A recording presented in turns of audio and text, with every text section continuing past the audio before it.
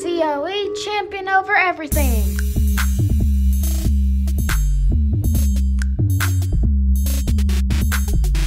Champion over everything.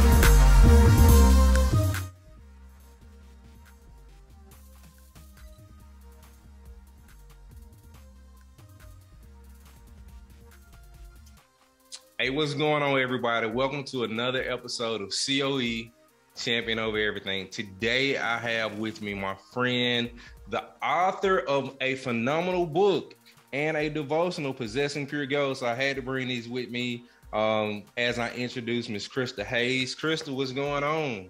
Hello, thank you so much. I'm super excited to be here. Look, hey, I appreciate you coming on. I am excited as well. And look, champions, before we get into Krista's champion story, I'm going to do a brief introduction of Krista, just telling you all a little bit about who she is. All right, so Krista is an emerging voice in the millennial Christian community. She's found herself at an intersection of deep-rooted religion, New Age spirituality, and kingdom authority. Having practiced religion for a number of years with little to show physically for it, like many millennials, she kind of went her own route in order to find her spiritual teachings to guide her throughout life. It wasn't until she stumbled upon her ability to interpret the Bible for herself and others that things really began to turn around for her. Now, Crystal has doubled down on sharing her biblical revelations in a fresh 21st century manner that truly speaks to not only millennials, but also Generation Zers through her teachings and through her books. So once again, Krista, I am excited to have you on board with us. I know, man, we've been working a little bit over a year to try to get this interview out there, right? Yeah, since the book came out last fall.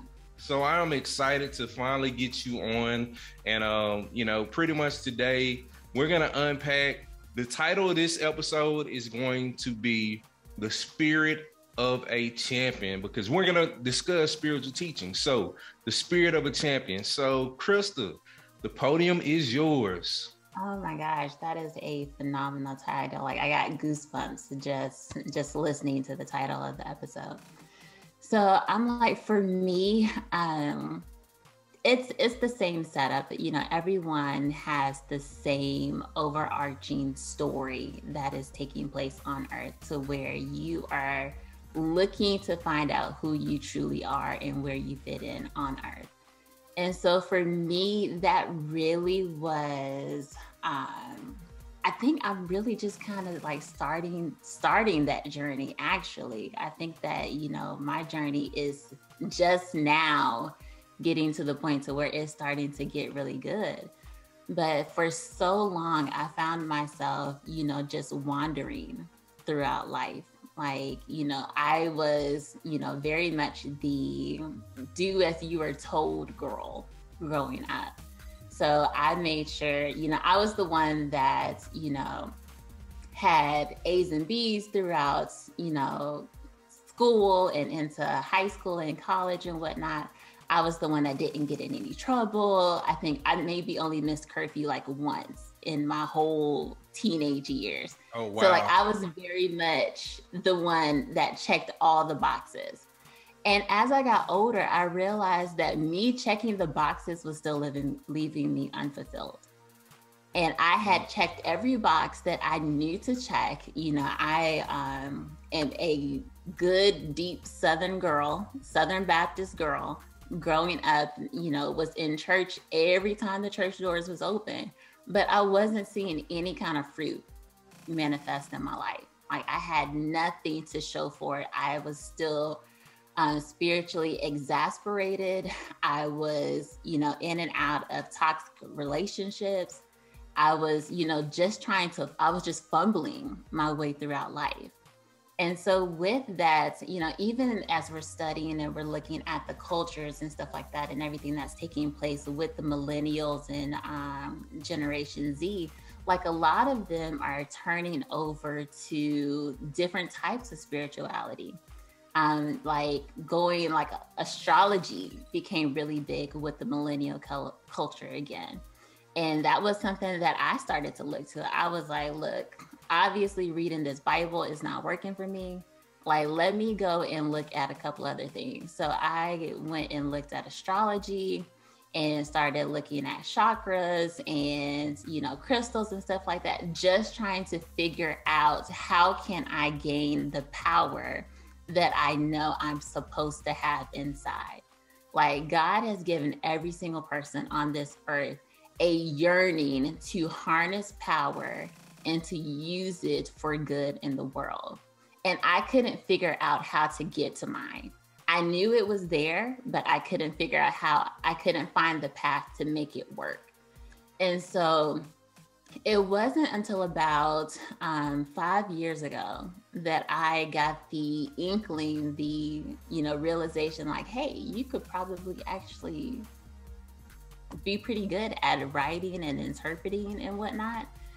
And because of, you know, traumas and stuff that had happened throughout life, like all of that was suppressed. And so it really was this journey that I had to go on overcoming and stop looking for, you know, spiritual love in all the wrong places, but really taking the time to harness who I was, to come back to the source and sit down and be like, okay, what I was taught is not working. Let me go to you for myself and figure out how this is supposed to work and how this is supposed to pan out.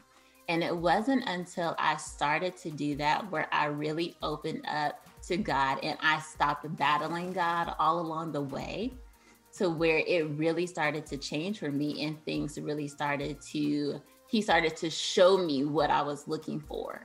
But it wasn't until I started to come to him and realize what he put inside of me and stop denying it for myself based off of what everyone else was saying, that really started to unfold for me. And that's awesome. That's awesome.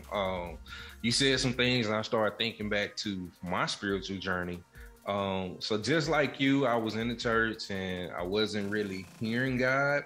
And I think for me, it was more the religious side of things, like the practice of just going and worshiping, but leaving, sometimes still feeling unfulfilled.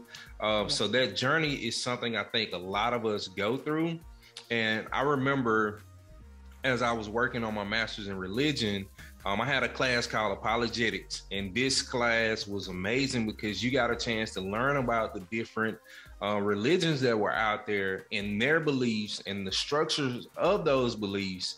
And for me, it was an eye opener because I was able to see how, you know, through so many different cultures, there was still like a basis of the Old Testament, right? So, you know, as you went through your spiritual journey, you kind of shared a little bit about, you know, what you had to overcome, but the spiritual journey itself, the going through the chakras, the crystals and all that, how was that for you in coming back full circle to, you know, to God? How was that for you? It was tiring. Is what it was. It was tiring. And I think that that's what a lot of people are experiencing as well. Like, religion is not working in its current setup for people. And that is because the element that is missing is the personal element of actually having that communication with the Spirit himself on a regular basis. And that is not something that we are taught in our current religion setup. And so with that, we are taught that we are to go to a building, sit under a leadership, and that leadership is to give us the word from the Lord. That was the setup that, if you look in the Bible, that was actually the setup that came through Moses with the children of Israel, because the children of Israel were too scared to listen to God for themselves. They said, we're not worthy to be in his sight. So you go to God for us, and then you come tell us what that is. And now we're getting to a generation that is like, I am strong enough to hear from God myself. I am powerful enough. He gave it to me. I'm the same as you. Like, I can go to God and I can hear for myself, but we're not taught how to do that in a practical manner that really allows us to access power. And so with that, what we see is that we see a lot of people now venturing off into praying to the universe, which is actually the universe actually responds to us instead of us responding to it. That is the way that God set it up. But we see a lot of people now going and praying to the universe. We see a lot of people relying on the planets and the moon and stuff like that, through astrology, which is something I participated in very heavily and whatnot. And I had to come out of that. But we see a lot of people now starting to venture off in these other paths because they are providing more of that powerful aspect that we're missing from the church. So with that, it was like I had to come to an understanding. So where it was like I had the religion, I had the experience where, you know, with the New Age spirituality to where it wasn't quite hitting. Some of it was, some of it wasn't. But then it was like when I came to the revelation of kingdom authority, that is when everything really started to take off, because I realized, just like you said, with the class, like every religion has some basis of the New Testament. And with that, what I actually am writing a book, like it's stored in my files for when I get to it, because I have like several book ideas to write. But I actually, you know, have a file tabbed, everybody got it right. Because everybody has some aspect of God in their religion that they did get right. And so for example, and I know you didn't ask for all of this, but you're going to have to tell me to stop talking because Look, go ahead. Share and teach. Yeah, but it was like with Christianity, we got it right that the doorway is through Jesus. With Judaism, they got it right that there is only one true God and that he is supreme. The Nation of Islam got it right that God is looking for a nation. And so everybody has a piece of the puzzle that we all need to bring together in order to see the entire clear picture of the kingdom of God, which is something that we kind of say, but we really don't understand because we're still looking at it through a religious lens instead of through a kingdom and a nationality and a country lens. Wow, that's powerful. You know, I think about the spiritual journey for an individual. Why do you think that's so important? Like just the individual finding their belief system.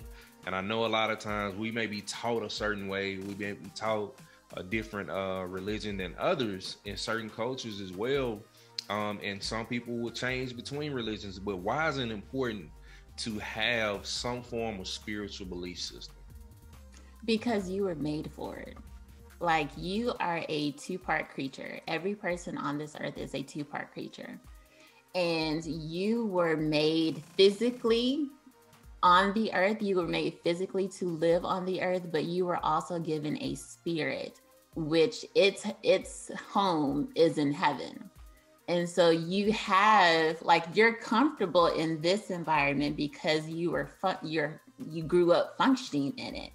But there is this yearning inside that there is another aspect of me. There is another level that I need to reach and get to. And that is the spiritual aspect that God gave us because he created us to be in constant communication with him. Not necessarily constant worship, but in constant communication. And that's one of the things that people get wrong. And while so much of the millennial culture and stuff nowadays is turned off by God, is because they think that we were created to just sit there and worship God all day long. That's not why God created us. He created angels to worship him all day long. He has that part already taken care of. He created us to have authority. He created us to have dominion over the earth. We have this power that we want to use. And a lot of people now, they think because the message that is coming from some churches is that you were made to worship God instead of teaching them how to harness their power and their authority, that is what is turning them and it's, pushing them to this other direction, to where they feel like they need to fulfill the need for their spiritual life in these other means. All right. So as we were created to pretty much subdue, right? God has always given us a power, and a lot of times we don't realize the power that God has given us. How would you say the sense of community plays a part in our spirituality? So community plays a really big part, because with that, you can't learn it by yourself. Like, you don't have enough time here on earth to be able to get all the information, all of the experience, all of the wisdom that you need in order to learn what God told you to do effectively and quickly enough to where you can become the authority, you can become, the overcomer for your particular area in enough time before you die. So with the sense of community, the community comes into play because you need to have those that have gone through the process that can kind of show you, the fast track way to get there, instead of you having to go through it all alone by yourself. So that is one of the reasons that I have particularly decided to step forward and to come out and to start sharing the revelations that I've had over the past 6 years. Is because when I was going through my journey, I couldn't find anybody that was there to kind of teach me and to guide me along this route. It was all kind of they either weren't sure, or it was just kind of left for me to figure it out on my own. And there's like, eventually you'll get there type of thing. And so when you have someone that can share their revelations, I can give you my piece of the puzzle, then I take your piece of the puzzle, and then we can grab somebody else's piece of the puzzle, and then we have a bigger picture, instead of just the little one that I have off of my experiences and the viewpoints that I have been given. So community really allows us to come together and use the diverse points of view that we have, whether it be from our backgrounds, our race, our ethnicities, jobs, whatever it is. We can take our experiences and our viewpoints, put them together, and then we can get a whole picture. So I think about community, and I think about, as you mentioned, the structure of the church, right? And I've been reading over the last couple of years how many people are actually leaving the church, how many pastors are leaving the church, or unfortunately they may kill themselves due to the pressure of just the church structure itself. And I think that boils down to the religious aspect versus spirituality. So if you could, can you kind of tell us what's the difference between spirituality and religion? The difference between the two is really identity. And that's where, if you look at, everything that's going on with our culture, it all boils down to, who do you see yourself as? And when you don't have a proper view of yourself, which can only come from the one who created you, then you're going to go into this, well, if I do enough, then I can become enough. And there's never going to be enough that you can ever do to satisfy the becoming if it wasn't something that you were uniquely made and created to do. So with spirituality, what people are looking for when they are going down this road is they're attempting to find who they are as a person, and they're attempting to find what their ultimate purpose is in life so that they can begin to serve that.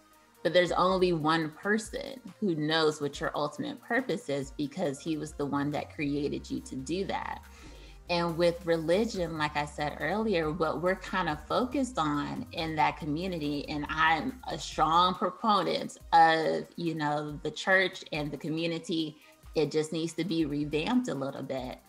But with that, what we're focused on in the church is the art of worship. We have to worship God. We have to be holy and whatnot. And that is true. But what the Bible also says is, I think it's 1 Peter 2:9, that God says that you are a royal priesthood. And everyone is concentrated on the priesthood part, but nobody's concentrated on the royal part. Like, no one is concentrated on the part that if Jesus is the King of Kings, then who is the of Kings? We are. If he was sent to save us, and he is King of Kings, Lord of Lords, then we have to be in the of Lords part, in the of Kings part. But no one is teaching you how to have that part of your identity. And so with that, because people know that they have this innate power and it's not being drawn out correctly, and they know that they were supposed to rule and do something great on this earth, but they're frustrated because they can't get it out. That is why so many are falling away, and they're looking to other means to pull that out of them. So being in community, being a chosen generation, being a royal priesthood, it definitely ties back to that connection. We were created to be connected to God, and without that right connection, we're going to drain ourselves out, right? Yes. So with that draining, do you think today's culture, as we currently exist, that we are continuing to lose our spiritual connection, or would you say that more people are gaining insight into a spiritual connection? It's, I would kind of say it's a little bit of both. And so what I am hearing, as I'm just, having conversations with, others and whatnot, is that I'm hearing that a lot of people are searching desperately to be able to find that connection and to be able to find that, the true spiritual basis, to satiate themselves in a way that only God can do. But with that, they're draining themselves trying to find that, because so many have been turned off from God in the first place, because it just does seem to be a bunch of rules and regulations that I have to follow to get to this person who you say is nice, but he doesn't really seem very nice, because there's so much going on that I don't understand why he doesn't just step in and handle all of this if he's supposed to be all powerful. So you have this culture that is now starting to doubt the power of God, because he doesn't seem to be stepping in, when in Genesis 1, it tells us at the very beginning of the book, you can read the first chapter and go home, that he gave power over the earth to us. So whatever is happening on the earth, it is our responsibility to step in and fix it. And we can get extra help. We can get extra power, like by taking his spinach. We can get that extra help by calling down help from heaven to do that with. But it starts with us. Like, we're the ones who are supposed to rule and to subdue this earth and to have dominion over it. Like, that's our responsibility. He gave that to us. Yes, he did. All right, so before we shift gears, because we're gonna unpack a little bit about Possessing Pure Gold, how you got started as a writer, but just the spiritual journey, the spirit of a champion. That's the title of this particular episode. Who would you say exhibits the true spirit of a champion in your life? It could be, somebody personally, it could be somebody from the Bible, but who would you say exhibits that true spirit of a champion? Ooh, okay. So who exhibits the true spirit of a champion in my life? All right, so I am, and we'll get to this a little bit in the book. So like, my spiritual gift is teaching. So I have the spiritual gift of teaching, which also means that I love to learn.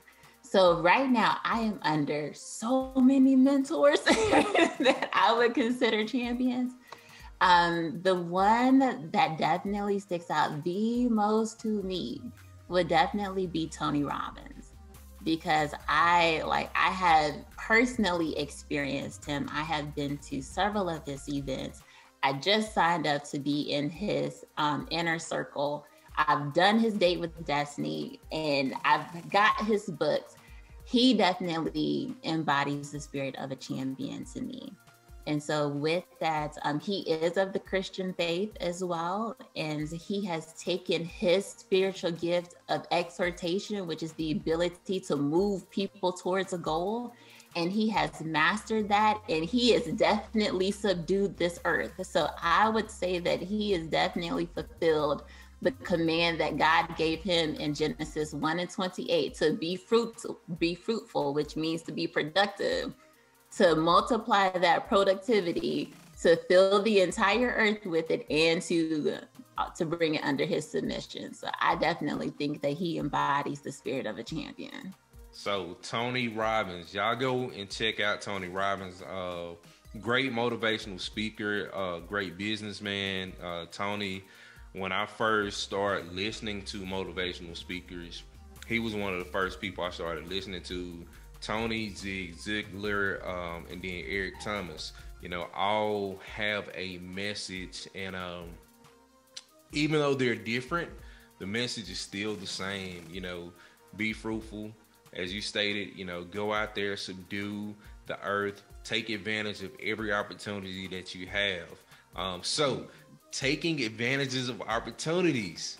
Now, let's talk about Krista, the author. How did you know that you wanted to write a book? And tell us about that particular journey and how that worked out for you.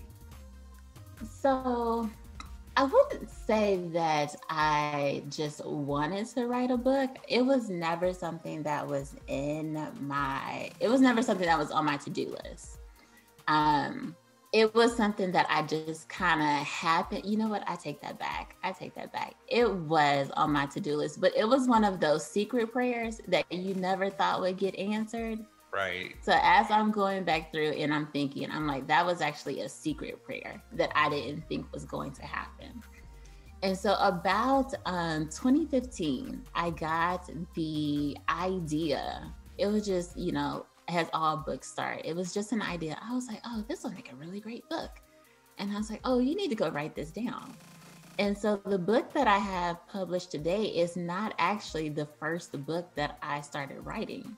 It was actually birthed out of the first book that I started writing, which was, it was actually about how do you find biblical lessons throughout the Disney princesses, which is actually the first book that I started writing. Oh, wow. And once I become big and famous and Disney gives me the go-ahead on that book will be published too. So that was actually the first book. And this book, as I went and I started to study the scripture, as I started to go through and dive deeper.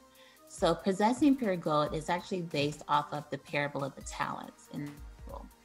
And as I was going through and I was studying this, it was like one idea led to another, that led to another, that led to another. And gosh, this part is way too big for this book. It's kind of overtaking it. Like I'm going to have to pull this out and set it to the side. And so with that, I did that and, started working on, the book about the princesses and whatnot. And was like, as any writer will tell you, anyone who's ever authored and published a book will tell you that writers have the worst opinions about themselves in their writing. They're like, this is trash. Nobody's ever going to want to read this. This is stupid. Why did you even come up with this? And I kept going back and forth throughout that process, not knowing that basically that was my initiation into being a writer and becoming an author, that this is something that we all struggle with. Is my work good enough for the public? And so with that, as a part of me overcoming and becoming the champion on the inside with conquering this, it was one, you know what? I don't even care if it's good enough for the public. I'm going to publish it just to show that I can. And when I got to that point to where it's like, I'm going to publish this to show that I can sit down and write a complete book and put it out into the world and have it visible, that my thoughts became words that became pages. To be able to do that was something that, you know, like I said, it was a secret prayer that I never thought would happen, that ended up becoming an actual reality. Awesome. So as I read through the book, as I experienced the book, as I experienced the devotion, the layout was so unique to me. It kind of reminded me a little bit of SMART goals. But you know, you have the application side, you have your time to reflect, you have your spiritual teachings, you have the time to express yourself through creativity. So as you went through that creative process of not only writing and developing the content, pulling out the scriptures, how did you choose the layout for your book? Well, with that came along because I am not one to just sit around and be like, oh my God, that was good, and, you know, just throw it to the side. I'm like, if you're going to take the time to read this, if you're going to take the time to like spend your money, spend your time investing into this material, let's let it make something in your life as well. And so with coming up with the layout for the devotion, it was like, okay, we're going to take these scriptures and we're going to actually apply them. We're going to like set this up, because the way that the book and the devotion is set up, it is set up to help those who don't know what their spiritual gift is, that is just kind of out there like floundering in the world, trying to figure out, am I good at this? Am I good at that? And they are like I was back in 2007, like you're doing a job that you're good at, but you hate it. And so when you're stuck in a position that you're good at, but you hate, because you know that it was not what you were created to do, this book was set up to get those people from the place of not knowing what their gift is to figuring it out and then taking steps to implement it wherever they are. That's awesome. That's awesome. All right. So I'm going to ask you a question. You are working on something right now. Can you speak to that or no? Yeah, definitely. Awesome. And so, yeah, I am one. I'm like, I have a bunch of irons in the fire. There's always something cooking over here. So, but I am actually sitting down to publish my second book. I haven't finalized on the title yet. I'm kind of leaning towards the first commandment, because I truly believe that before the 10 Commandments, before the Mosaic laws, before the entire rest of the Bible was written, that Genesis 1:28 was the first commandment that God ever gave man.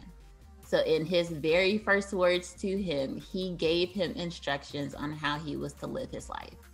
And I think we spend so much time not fulfilling that commandment. And it's a part of the reason why we're so unfulfilled, is because we're not being fruitful, we're not multiplying, we're not filling the earth, and we're not subduing it. And that is because, first of all, so many people think that only applies to babies, and it doesn't. Like, it just doesn't. I personally am of the belief that every command that God gives us, that it does have a physical nature and a spiritual one as well. So while it may have been for those two people to go forward and fill the earth with the rest of the people, but it also meant that for you to take what's spiritually inside of you and for you to reproduce that in the world as well. So my second book is going to be walking through the process of really gaining that identity of who you are in God, what you were meant to do on the earth by breaking down Genesis 1:26 through 1:29. So that whole scripture of figuring out, what does it mean to be blessed? Like, no one can really say, oh, people say all the time, I'm blessed and highly favored, but what does that mean? What does it mean to be blessed by God? What does it mean to be made in his image? How can you be productive? How can you be fruitful? How do you multiply? How do you subdue the earth? Like, it's a really big place. How do you subdue it? And so taking those scriptures, breaking it down with other biblical, evidence as backup in it, to really show that this is how you can sit down and you can go forward and, really create the life that you want, that that you were designed to live. And so that's what this second book is all about. So as you were discussing the book, it came to me, there's a parallel between your first book and your second book. And that's the fruitful nature of man or woman, right? And how God has given us so many possessions, so many things, so many talents, so many skills, that we are to use those skills, those talents, those treasures, whatever it may be, and continue to help spread the word, continue to bring people towards him, and ultimately just, be good stewards of what he's provided to us. And I think, you mentioned the first book, Possessing Pure Gold, dealt with the parable of, the king or the ruler that went away, and he gave the different talents to the different people. And one person was, technically, he said he was scared. And he knew that the ruler was a harsh man, and the ruler was like, well, if you knew I was harsh, you could at least put my money in the bank and gave me some interest back, right? So unpacking that particular parable, I mean, it's so many different lessons that we can take, but how do you think that people can have the true spirit of a champion and get beyond that fear factor? Because I think a lot of us have those treasures, and we know, we kind of have an idea of what we're called to do, but it's that fear factor that is within us that's preventing us from doing it. Yeah, definitely. I would say, first of all, one, quick answer. One, it is knowing who you are. And two, it is knowing all the facts. And with that, in the story of the parable of the talents, the servant who had the one talent didn't have either. Because with that, and that was one of the things that drew me to the story in the first place, because I was, like I said, in the beginning, I was kind of averse to God and whatnot. And I could not understand why in this entire Bible, it says over and over, God is good, God is great, God is awesome. God loves you forevermore. But Jesus himself said, this is what the kingdom of God is like when describing this parable. This is what God is like in the kingdom. And I'm like, obviously God is the owner in this story. He is the master in this story. And I was like, the master is mean to this servant, to his slave. So I was like, how can God be oh so nice? But Jesus is giving an example of him being rude. So I just didn't understand it. And so it took me, I was so irritated with it. It took me down this long path. I was like, okay, Krista, there's got to be more to the story than what's presented here. And so as I go through and I look and I read and I study and I research the scriptures, because you have to do that to be able to get an understanding from something that was written 2,000 years ago. What's on the surface is not just what's on the surface. You have to go deep, deep, deep into it. And so as I went deep into it, it was not only did this particular, servant give his people free access to wealth, Like back in their days, a talent was a unit of measurement. It was how they measured their wheat, their barley, their silver, their gold. They measured it in talents. And talents weighed as much as a person did. Like that was their measurement. Like as much as a person weighs, this is how much a talent weighs, so that they could easily do deals back and forth between people without, a physical money system like we have today. So with that, it was like this servant, the master gave the servant a talent of gold. And I was like, all right, so if he gave him as much gold as a person weighs, I was like, the average person, let's say 150 pounds, like how much? I was like, that's a lot of gold. I was like, today you can sell an ounce of gold was like trading for like $1,800 on the stock market. So I was like, let's throw that into 2021 and put that on the stock market. How much is that gold? And it came out to be like almost $3.5 million. I was like, you know what? I'm sorry, God. Because if I gave somebody $3.5 million and they decided to sit on it, I would be a little peeved at them too.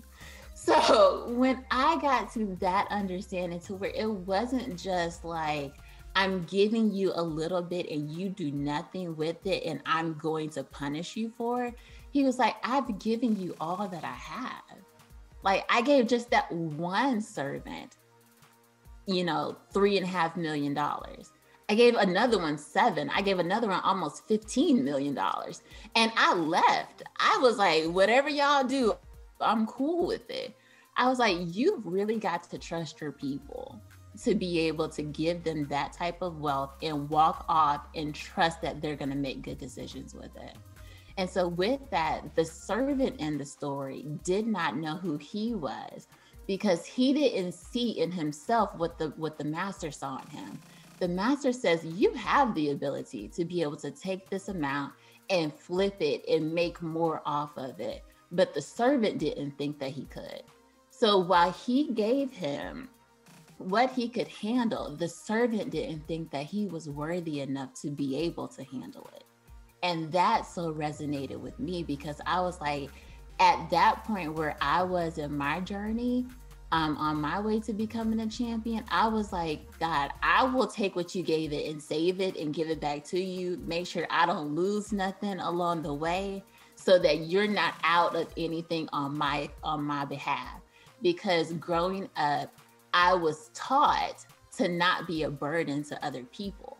So then so many times what you're taught, throughout family and throughout relationships with friends and whatnot, just going throughout the world, whatever you were taught in those arenas, you automatically attribute to it in your spiritual life. So I brought that over into my spiritual life, that I didn't want to be a burden on God. So let me not do anything that he'll have to be out of because I was a bad manager of it. And so with that, not knowing your identity and then not knowing all the facts, with the fact that the master knew he had the ability to do it, that he had free reign, and the master wouldn't have said if he had lost it, because at least he took a chance to bet on himself. And so many times we don't want to step out because we're so afraid of messing up and not at least breaking even, that we decide that we would just rather sit on it and not do anything at all. And that's so powerful. I think about my journey, my financial journey. There have been times where a guy said, all right, Reg, I'm going to give you this. I'm going to see what you're going to do with it. And I've fallen short. But even in falling short, I at least made the first step to try something different outside of my lane. But I learned valuable lessons from it. And I think, this particular lesson about the talents is so powerful because, as you mentioned, the master sees a lot in us, a lot more in us than we often see in ourselves. And sometimes we do need the community of others to kind of speak life into us, to help us when we have that self-doubt, so that we are a good steward over everything that God has given to us. So with that being said, we're actually coming to the end of this particular episode, Krista. Yeah. So This we're gonna get you back for a part 2, and on that part 2, we're gonna bring you in to discuss. What are we gonna discuss on part 2? So on part 2, we're gonna discuss my personal life and where the falling short and the champion story was in there, which is actually turned out to be a beautiful symphony on the other side, and it's not even finished being written. And I love a piece of your personal story because your baby girl and I share a birthday. That's my homie. So yeah. So call to action as we get ready to conclude the show. What is one key takeaway that you want to share with our listeners and our viewers about what it is that you do, and also what it is that they could do in operating in the spirit of a champion? So with one thing that I do, like it was told to me at the beginning of this journey for me personally that I was a record setter. So with that, whether they meant that I would be setting records or I would be setting records straight, I would definitely go with both. And what I would want people to do is I would want them to go back and the ball again, but not to take a look at it through the lens that they were always taught, but to take a look at it through a fresh lens of just what is the Bible saying? Like the Bible was never about building a religion.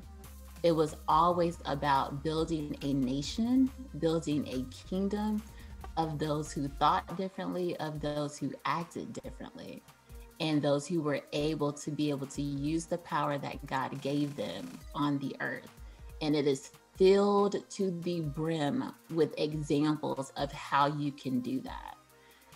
And so my call to action is for them to just pull out their Bible one more time and look at it not from this is a God I am sent to worship, that I was just created just to worship him, but how can I take the power that he has given me and turn around and turn it into more? Awesome. So last thing, Krista has been doing some amazing things on social media lately. So we want you all to be a part of her teaching, her spiritual journey, and just helping others to find their own way. So Krista, how can people, for one, get in contact with you, but also how can they be a part of that journey? So you can find me on Facebook, on IG, TikTok, and Clubhouse, all under the handle of Krista K. Hayes. So that's KristaKhayes. So it's the same handle on those 4 platforms.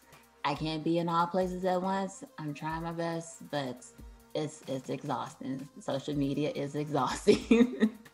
And then also I have a little burgeoning YouTube channel that I am starting as well. So that's at Krista Hayes as well on YouTube. And if they would like to receive behind the scenes, updates and want to know these little tidbits before they become public, they can also text the word kingdom. So KINGDOM